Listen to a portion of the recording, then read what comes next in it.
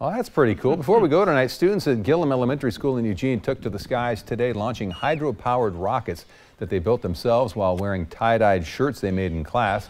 With the help of teachers and parent volunteers, more than 120 fifth graders took turns launching their rockets on the school's field.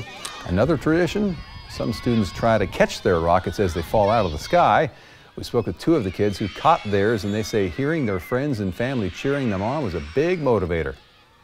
It felt pretty crazy. I didn't think I was going to catch it, but it was surprising that I was the first person to actually catch it. It was amazing. It just felt really special to me that they were cheering me, and it made me have more confidence to catch it.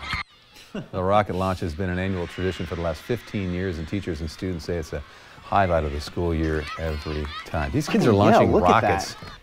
I couldn't make a paper airplane that goes 9 feet. My science projects were on poster board, so that shows my expertise right there.